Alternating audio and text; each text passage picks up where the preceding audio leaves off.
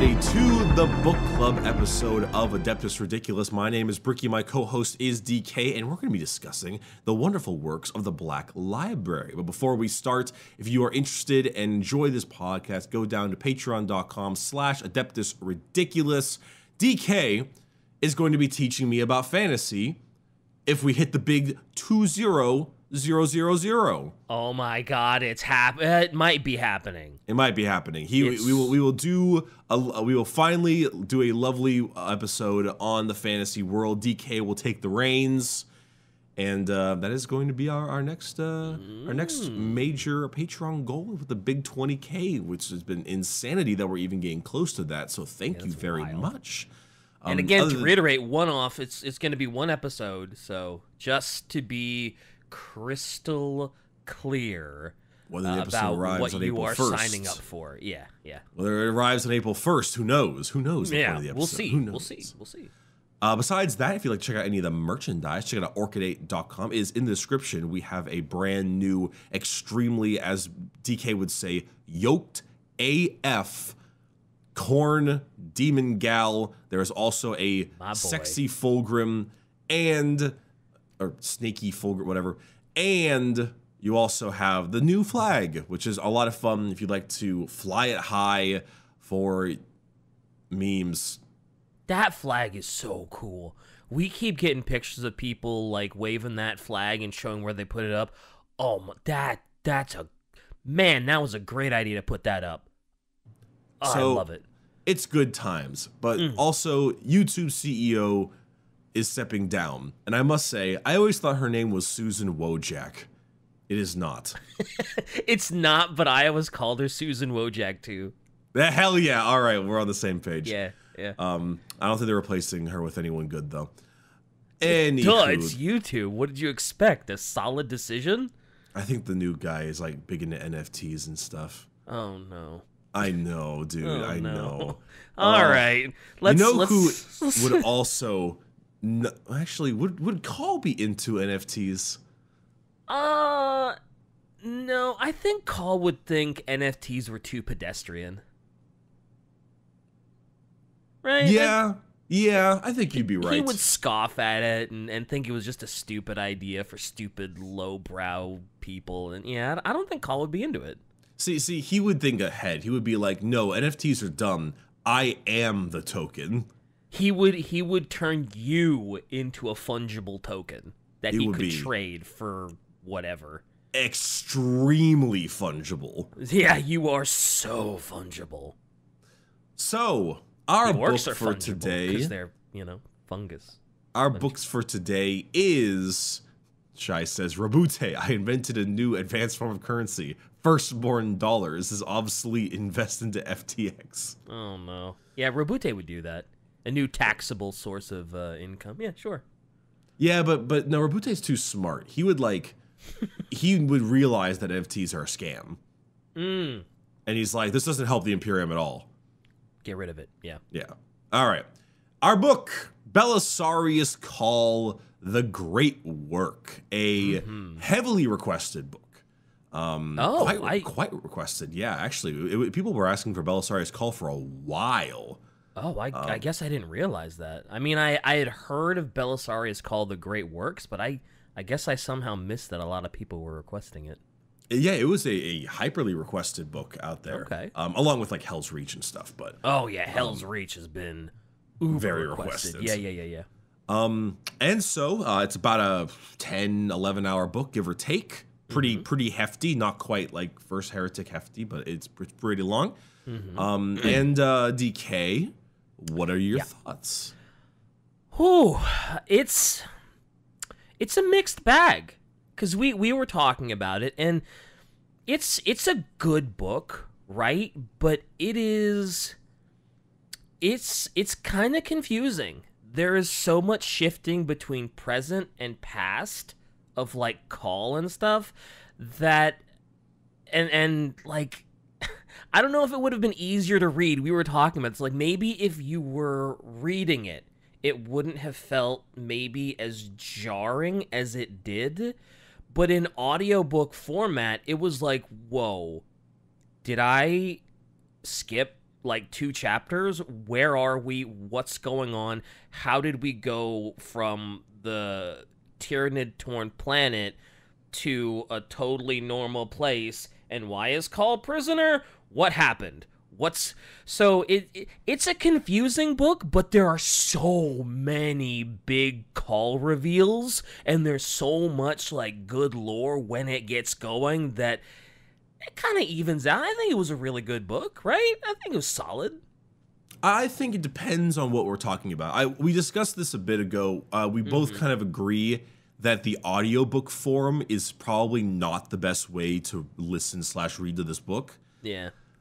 Because it's simply, it's very hard to parse between, because sometimes he'll say just like now, and I'm like, it took me a bit to realize like, oh, we're in the present now. That's what he means by now. Yeah. Because I'm not seeing it in a big, bold, paragraph cutting thing. Yeah, text in like a book that splits chapters. Yeah, it's not like a page break or anything. It's just, it goes right into it from whatever they were doing before. Yeah, and the guy's just like, bang, 5 million times, and then just says, now, bang. And then bang, I'm like, bang. oh, we're back to now again. Okay. So it definitely took a little bit to figure that out. Yeah, it takes getting used to. It's weird. Like, at first, like I said, it's like, I don't think I hit the skip button. And then after a while, like, oh, that these are like tense shifts. Okay. And then, like, you know, halfway into the book, it's like, okay, now I'm into the flow. I get it, and it's a little easier to digest, but it's a little jarring at first. Yeah, it took about halfway, give or take, right to about when the gene stealers come out of the walls, or like the Necrons start coming around, the scarabs. That's just about when I started to actually get into the book pretty well. Oh, yeah, because that's when the tense shifts kind of, they simmer down a little bit. Like, there's still some, but there's not as many of those, like, really big breaks. Yeah, the rest of the stuff was all just kind of setting up. Yeah. It was interesting. So, like, most of the time, I cared really only about 2 characters, and that was Cawl and Felix. Okay. Those were really the only characters I much gave a shit about. Oh man, you didn't care about the plight of the Emperor Scythe and him trying to regain his chapter's honor after all of the after being betrayed by one of their own who was a gene stealer cult? What was his name, like Tyrion, or like, you know, I gotta be honest, like the last couple days I've been racking my brain trying to remember what his name was. But I read the book like a month ago, and I cannot for the life of me remember what his name was. The problem is that with the exception of Felix, all the Marine names just blend for me. It's like, there's like the warps, or the warpsmith, I've been playing too much Chaos. The Tech Marine, which is like Tyranar or something, and then like, and then the Emperor Size Survivor, which is like Tyrion or something, and then you've got the Apothecary, which is like Yaman, I think. Yeah, in my head, they were just the Emperor's Sides, and I remember the stuff they did, but I don't remember their names or any defining traits. Just that they were betrayed by, like, they thought it was one person, and it's like, oh no, you're wrong, it wasn't them, it was this other person you never suspected. And that's all I remember. It's great shame for us, and that's why we have these, like, psychic things in our armor to stop the stealers and all that stuff. No, I didn't really give a shit about that. I don't know if you were being sarcastic when you said that. No, well, I kind of did, because, like, because, like, the Emperor's Size sound really cool, and I was like, oh, this is kind of neat, and there's obviously some big mystery that, like, he knows more than he's saying, and he's keeping it very under wraps, and I was like, what's the secret? What's the big deal? And so I kind of cared. See, but again, like you said, it was mostly about Cawl. It was mostly about what's going on with Cawl, what's going on with this crazy mountain, and is Decimus gonna die? Yeah, well, yeah, is Decimus gonna die type things. Mm-hmm. I mean, I think the problem is that the reveal of the size of the Emperor is so, like, it's just kind of mundane. It's not like a twist, really. Yeah. It's just them, like, being shameful, right? Yeah. Yeah, I expected, like, something much worse. But, like, when I liked the dynamic between him being named Decimus threw me off at the beginning because I was thinking of the Night Lord books. Yeah, the Night Lord kid. Yeah. Yep. But like Felix is his name. One of the very early Primaris Marines, like what was it, like 6,000 years ago? So like 34,000. Yeah, something like that. Call's been working at this for a while. A good while. Yep, all of his sons. But like I liked the dynamic between Cawl and Felix, because Felix was horribly tortured as like an 8-year-old boy. Oh yeah. Just like and Cawl was the great monster, literally described as the great monster that would just shove horrible like fucking organs into his body and just flat out awful stuff. And Cawl has no regrets. He's just like, what? I did what I had to do so you could be strong. You should be thanking me. I did you a solid. Come on, buddy. Bring it in. Hug it out. Come on, bring it in. That's the funny part, is that Cawl actually gives a shit. Yeah. Like he cares about Felix to an extent, 100%. Mm-hmm. But like I liked that stuff. Like when Felix was having his flashbacks and it was like looking at these just awful things that him as a child went through. Yeah. That was like, okay, now I'm getting like some Master Chief kind of stuff, you know, like the horrible things in the childhood kind of, like I'm starting to appreciate it a bit more. Cawl is totally the highlight of this book though. I fucking love Cawl, man. Oh, 100%. Like as he should be, since the book is named after him. He is absolutely the star of the show, the highlight, the thing that you show up for. Like, it's nice that Decimus is there. It's nice that we get some of the Primaris Marines, Emperor size or kind of whatever, but Cawl is 1,000,000% the star of the show and the reason this book works, right? So, what was the first Primaris's name? The one that's basically his servant and is stronger than all the other... It's literally Primus? Oh my Alpha God. Primus. Alpha Primus, yeah. Alpha Primus was the early Primaris Marine that is also a psyker and can hide his psychic power, but he is in never-ending torment because of Call's, haphazard creation. Yeah, he tried to do too much, he tried to reach too far, and now Alpha Primaris knows nothing but suffering, even though he's so much stronger than all the other Primaris Marines. It is a double-edged sword, and he is just tormented endlessly with every breath. It is interesting because, like, okay, so I told you this earlier, and I'm sad you haven't played it. Shy, have you played the Old World Blues DLC in Fallout New Vegas?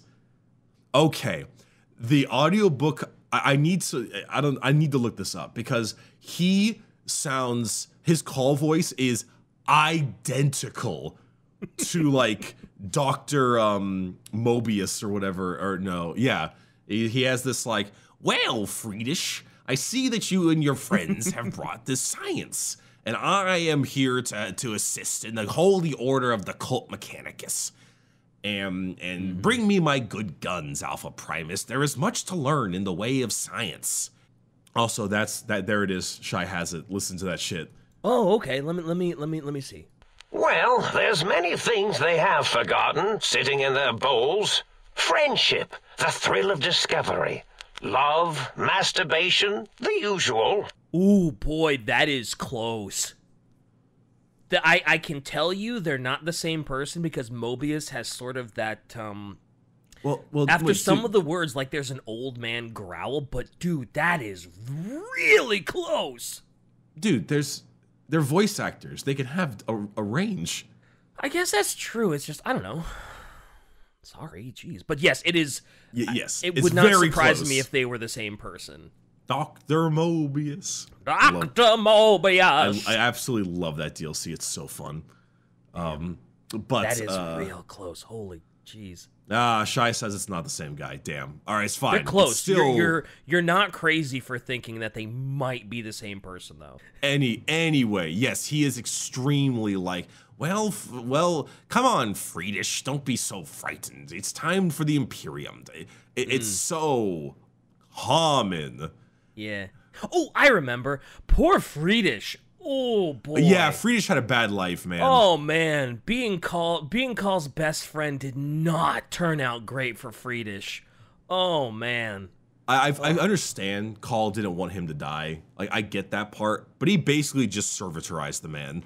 He turned him into like a Skitarii, basically. Yeah, he did. As he was dying after he got shot, what was the thing he was looking for? The I don't know. It was like I always thought it was like a USB port that he just and he extracted what he could and he put it into like whatever that KW whatever drone was. Yeah, like QW or his acolyte. Yeah, because at the very end of the book, he keeps calling him Friedish, and the acolyte's like, I'm KW, my name's not Friedish, and Cawl just like, I know.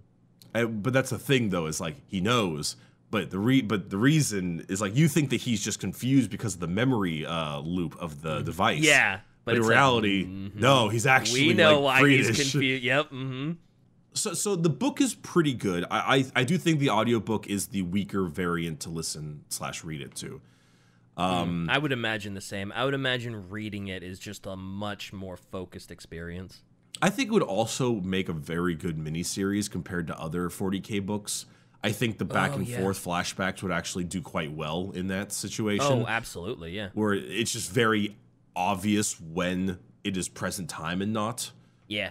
And like for like the first episode, you could kind of explain like why Primaris Space Marines are so special, comparatively speaking to a normal Space Marine, and then just go from there. Because that's really like the only background info you need. It's like, oh, there's the Imperium, there's the Emperor, here are Space Marines. Oh, look at the crazy stuff that Call's doing, and then you can just, yeah. I do think that if you are a fan of the Primaris Space Marines because you're like an old boomer 40K fan or something, and you just don't like the new stuff, I think you get a better appreciation for it with this game. Book. Yeah. Definitely a lot more, I'd argue. Yeah, because like I feel like it's weird in 40K. If something seems too overpowered and is constantly winning, it becomes very boring. I guess that's the same way with like anything. Like if a sports team wins too much, everybody hates them. Like nobody wants to see someone constantly win. So like when you see that thing have trouble and strife and have to struggle and they don't just insta win, like you appreciate them more because you see the sacrifices that they have to go through and you see the trials and then the tribulations. And so and that's kind of why I like the Ultramarines a lot more now too, is because like they don't always just blueberry win. Boy Scout looks in handbook and wins. And these are all Ultramarine successors too. Yeah, well Decimus is, right? He's the size of the Emperor are all, I think, 13th Legion. Yeah. I know Decimus was given his post specifically by Guilliman, right? And that's why he's on... Oh, shit, what the fuck was the planet called? Sotha. So why was I thinking Vespa? They both have an I don't know. Maybe. But yeah, because he was checking it out because it had been overrun by Tyranids. Yeah. So, because it was eaten alive by the Nids in classic Nid fashion. Boy, they messed up that space station. They absolutely did. Literal gaps in the walls, just like, okay. It shows off how insane a gene stealer is with their scalpel-like swords that just clean cut through a Space Marine's chest armor. Yeah, the gene stealer cults are wild, especially if they're a figment of your imagination. Even more so. Yeah. So I guess it really comes down to like, I think this book is really good if you were someone who liked you want some lore reveals. Oh hell yeah! You want this is an amazing book if you want lore reveals. Or you just want to understand things a little bit more in terms of the actual like 40K world with Cawl, because Cawl. So we know that Cawl is over 10,000 years old. Yeah. He is two personalities somewhat attempted to be mixed together. Yeah, that's like one of the big reveals, is that Cawl was taken basically prisoner by Ezekiel Zidane because Zidane was running out of time to live, because in typical 40k fashion, they genocided an entire race because they realized that race could be melted down to give them extra long life. Hell yeah. Yeah, typical 40k stuff. He was running out of that, and he's like, hey, guess what, Cawl? I'm gonna take over your body, and you're just gonna be a whisper in my brain. And so he shoots Friedish to make Cawl go through with the little blah, blah, blah, blah, blah. And turns out, you can't dominate Cawl, and Cawl takes over. And now Call's got like 20 billion years of knowledge and experience alongside with his weird, kooky persona.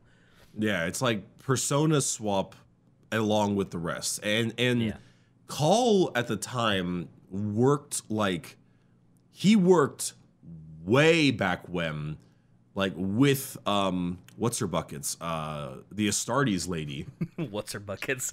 Yeah. Well, I don't know her like first name is, like, it's something Astartes. Yeah. Like, I just like the idea of calling an Astartes what's her bucket. Yeah. Well, her name, the like the scientist lady. I don't Amara Astartes, right? Oh, really? I'm pretty sure she Oh, was that's mentioned. right. They did mention that, and that's why they're called a star. Oh, that's right. Because 40k has the worst naming schemes. They also mentioned the Harken land in the beginning too. Oh, they did. That's right. Land Raider. That's right. That's funny because Harken land was very mad about the name. He's like, Yeah, that's he so hated it. stupid. He hated that. I feel like the author was having some fun with that. I think he he was, knew, yeah. you know. But yeah, so Cawl doesn't remember everything, and that's the problem. Is he has to like purge his databanks every 500 years or so, and like siphon it away. But so he doesn't remember everything. But Cawl as a personality took over, but he has like the genius of Zidane, but he also has like the Gestalt conscious, he picks out a personality like a fucking outfit. Yeah, that reminded me so much of the Necron books, where like you got all the personalities swimming around inside of you, like the what was it? Oh, that was just Ultix. Yeah, I know that was just Ultix, but it just kind of reminded me of like the way Ultix had those multiple personalities swimming around inside of him. Kind of reminded me of this whole thing where it's like he picked you know, the way he wanted to be based on whatever. Yeah, it was really just him, like, which personality matrix am I picking today? I'm going to pick these three, which is his most favorite, and his special guns that he likes. And he all that picks kind the of same stuff. ones, yep. And so that's like the big kind of like, oh my god, Cawl is old. And Guilliman, I love Guilliman because he's just so like, I'll give this to you, Cawl, because I really don't have a better option here. If I had one, I would take it. You're your last resort, dude. That's it. I love when they go to the Necron tech, and he's like, oh, this it'll turn our weapons into something so much more powerful. And one of the Space Marines is like, so the aliens have stronger power than humanity? Isn't that against your religion? And he's like, oh, yeah. Yeah, there's so many times where Cawl will just chuckle and say something super heretical, and everybody just like, what? And he just kind of laughs it off, like, you can't touch me. Yeah, it's like, oh, yeah, 100%. But, like, you know, it doesn't change the truth. Mm-hmm. It's like when they were in the mountain, right? And one of them is like, you know, if this turns out to be a tomb world, we're going to blow this place to smithereens. And Call's just like, oh, don't worry. This is way worse. And it's like, yeah, this isn't a tomb world. This is way worse than a tomb world. It's like, wait, what? And then, well, immediately once he said, oh, yeah, this is way worse than a tomb world, I'm like, there's a shard in here, isn't there? Yeah, I was like, weird shenanigans happening, and then like not tomb world. This is definitely a Tesseract vault or some kind of vault. Yeah, there has to there's a Catan shard powering this mountain. It's gone haywire. We're gonna see a Star God, aren't we? And it's like, oh, what do you know? There's the Star God. Yep. I found the Catan stuff to be the least interesting part of the whole book. Yeah, it felt like they needed to shoehorn in an actual villain, and so they were just like, well, the Necron. This is a Blackstone Mountain. It's Necron. Who did the Necrons hate? Catan. Let's have a Catan in there. And man, the reveal of that Catan and the way it acted was just so like it didn't do it for me. No. I don't know about you, but it did not. He seemed like such a naive little bitch.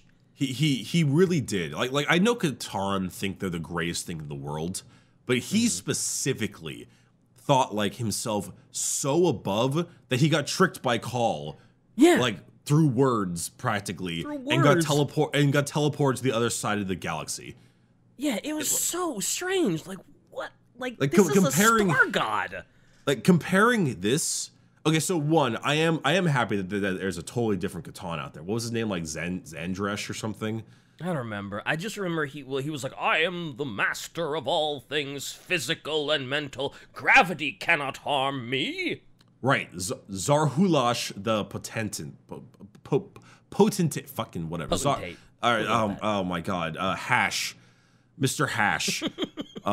Yeah, he was so like, compare him to the Deceiver in Infinite Divine, who was so much better. So much. The Deceiver was such, and like you see them for right around the same amount of time, and the Deceiver comes across so much better than Zarhulash, who's just like, yeah, you're a baby bitch, like you're a naive little man child, like you're nothing. Yeah, he was genuinely an uninteresting part of it, and it actually kind of made me like he was getting their memories to like learn about them, right? I don't remember. Like I just remember that he was powering the mountain, and the mountain made you not necessarily see your past, but it made you literally relive them. But yeah, that's kind of what I remember about the mountain. And I mean, to be fair, Zarhulash is in a weakened state, but still. Yeah, no, I don't much like the whole Catan thing. Also, I remember like I wanted to look up and see if there was a picture of Zarhulash because I wanted to see what he looked like, and I didn't find one. But I found like I guess it was like a summary on one of the wikis. And it specifically said that, like, Cawl teleported him across he tricked him because he's like, oh, you're going to starve if you don't eat that star and you can't do anything to me, blah, blah, blah. And they said that he specifically teleported Zarhulash to, like, a star that was surrounded by hostile tomb worlds. And I didn't see that anywhere in the book. Did I miss that? Maybe, I think maybe they said, like, he was teleported to X part of space. And maybe if you just know what that part of space is, it happens to be like that Necron it's surrounded territory. By, okay, yeah. Because I didn't see that, and I was like, that seems like, because that would make it even more of a big brain move by Cawl if Cawl was like, yeah, guess what? Not only do you have to go eat that star, you're also surrounded by the people you hate and the people that can like chain you back down. Yeah, I think because the whole like everyone seeing each other's memories and stuff really had me hooked. I was like, this is so weird. It's obviously Necron tech, but why is it doing this? Why? This is so bizarre. And knowing it's just the machinations of another Catan is just kind of meh. Yeah, it is very meh. Although there was another big reveal that we haven't talked about. Which one? Well, why the book's called The Great Work. Ooh, there's actually a few reasons why it's called The Great Work. Well... wasn't he like, oh yeah, I want to basically take the technology that was on Cadia that was keeping the Necron pylons. Yeah, the pylons. He wanted to take that, but he wanted to make it on like a super ultra large scale, so that it could actually close the Cicatrix Maledictum. That's not really a reveal, I don't think. It's more just it's not. I mean, I wouldn't call it a reveal. Well, that was news to me. Oh, okay, so yes, sure. So Cawl's end goal is to utilize the black stone that the Necrons have in this world and create a warp, like resistant whatever pylons like the Necrons and seal off the Eye of Terror. Yeah. Yes, but I mean, like, that just sounds like his goal. I don't know. Like, it is his great work. Yes, that's the reason he's there. But it's not like. Oh. I don't know. He says it's not really revealed. Well, it happens like 3 hours into the book. Well, I guess that's true. But, like, he specifically was like, oh, yeah, that's my great work. I was like, oh, title drop, boom, boom, let's go, boom, boom, boom, big reveal, boom, boom, boom, boom, boom, boom, you know? Do all the horn things, Shy, with the editing, and you're really good at that, so just make it sound cool. Now it's just going to be a bunch of farts. But, yeah, that was, like, I thought that was, like, such a big deal, and it's not? I mean, I don't really think it was. Oh. Well, you're the expert, so if it's not a big deal to you, then I was just overreacting. No, I mean, I guess if you want to know about what Cawl wants to do, then yes, it's a reveal. Like, oh, this is what Call's planning on doing. Holy shit! Like, sure. But I don't think, like, when I think of a reveal, I think of like either a twist or some like revel that makes you go back and think like twice about what's going on with the rest of the book. For me, this is just why the book is called The Great Work. Okay. Which, I mean, at the end, I think he finds like, doesn't he find like the map to like 10 million locations that have Blackstone in it or something? Yeah, well, that's what he was after in the mountain, right? That's the thing he wanted to retrieve, was a map of all of the Blackstone fortresses he could go and pillage and stuff. Why didn't he just pillage the mountain? Because the mountain's made out of Blackstone, right? Like, why wasn't he as keen to just harvest the mountain? Weren't there 8 coffins down there? So wouldn't there be 8 shards? That's true. There were a lot of coffins down there besides Zahulashes. Yeah, so I'm not sure if I would fuck with that much. Also, I'm assuming he needs far more than one mountain. Well, true, but like, why not harvest all you can from the mountain and then move on to like a fortress? Oh, it's still resources, right? I mean, sure, but it's not like Cawl. I mean, if he did, then I'm assuming that would happen after the end of the book. It's like he just doesn't now or something. Wasn't there a part in the book where he was, I don't know, maybe I'm mistaken, because like I said, it's been a hot minute since I read it, but I could have sworn there was a point where he was like, oh no, yeah, Blackstone Mountain, oh, I don't need to harvest this. No. It was weird. No, I don't remember that part, but I do know that, yeah, his main goal is to create the pylons. And close the Cicatrix Maledictum. Cicatrix Maledictum. And it's such a fun name to say, Cicatrix Maledictum. It is a fun name, but I mean, it's a good concept, and you know, like Guilliman gave him the last remaining information out there on how to create the Primarchs, which is that's wild. Which is wild to me. That is great. That is to give to someone like Cawl is like, bruh. It's a little bruh-y. I'm a little unsure. Unsure about how I feel about that right there. Yeah, that's a big deal. Can you imagine if Cawl actually could replicate a warrior that was like Primarch level? I mean, that would be. I think Alpha Primus was his attempt. Oh, sure. That might be his attempt at making a Primarch. Yeah. I'm pretty positive that also Guilliman was like, "Hey, no." Not again. They might have said that. Someone was like, hey, maybe tone it down. Which actually, speaking of, I'm thinking a little bit about the whole, like, Guilliman creating, like, Primarch stuff and all that things, and I want... Having the old material on how to make Primarch stuff, it could definitely have helped him figure out the whole Primaris thing, hence the name of it. But yeah, definitely.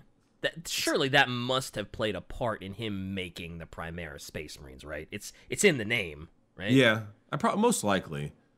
Well, Shy's right. Bioclone. There have been a couple of Primarch clones, right? Like there was second Horus. Yeah, Horus was cloned, and wasn't Fulgrim cloned a couple times or something? Once. Bile cloned Fulgrim, and then, true. Though, you say he cloned Primarchs with no issues.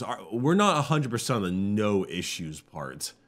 I don't think we have enough. Horus clone died immediately, and Fulgrim clone got given to Trazyn. So I'm not sure if they're like... That's right, the poor clone is sitting in Fulgrim's, or in Trazyn's vault, isn't he?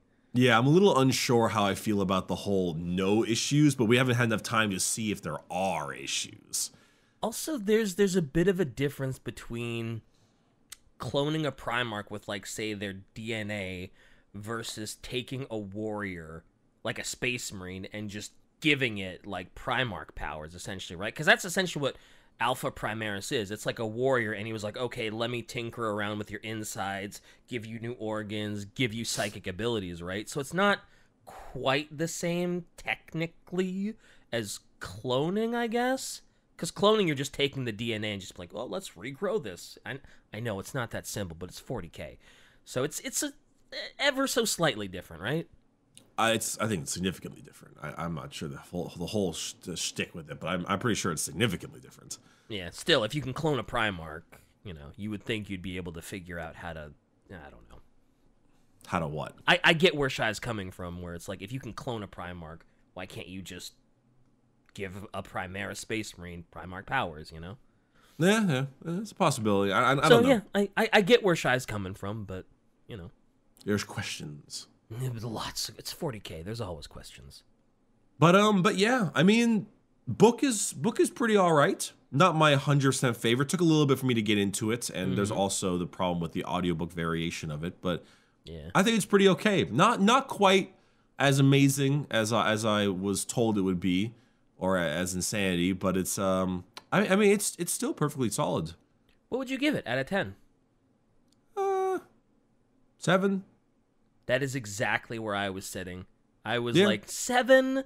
I was like, a part of me was like maybe 7.5, but I was like, no, I wouldn't lean that close to an 8. It's definitely a solid 7. Yeah. Good lore reveals. There was some good action. The tent shifting definitely is a little confusing and weird, and the Catan thing felt shoehorned in. But overall, yeah, solid 7. Yeah, so I think 7 is decently well enough into it. You know, above average, not definitely worth the read if you are into like 40K lore. I think this is probably something you want to pick up. Yeah, there's a lot of reveals in this, and it's nice. Yeah. All right, well, that's about it. Yeah, good book. Yeah, good book. Oh, hey, what do we have any idea what we're doing next time? Nope.